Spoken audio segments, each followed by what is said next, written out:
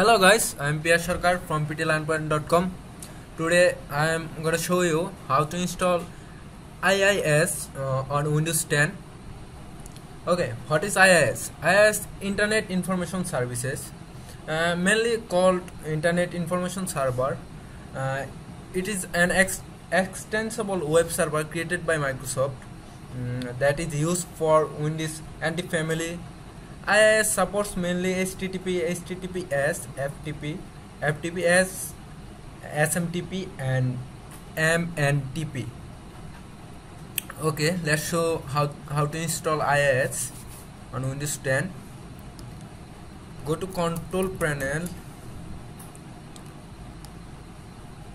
Okay, here on Programs, here turn Windows features on or off. You're gonna see a list of Windows features here. From here we're gonna choose Internet Information Services, mark that and expand. Okay, here you can see an option Worldwide Web Services, FTP server, web management tools. You can choose whatever you want to install on your PC. We're gonna choose Worldwide Services and web management tools. Now from down there you can choose application development features. There are many features available here. You can install ASP.NET or .NET extensibility or many much features. We're just gonna install CGI option features here. Okay, click OK. Okay, that might take some time to download these features from internet.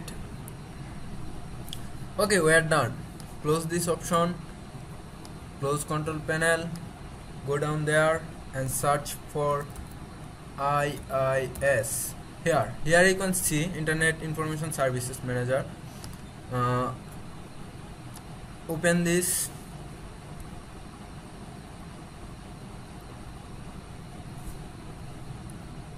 Okay, here we go. You are now on your Internet Information Service Manager options. Thank you very much.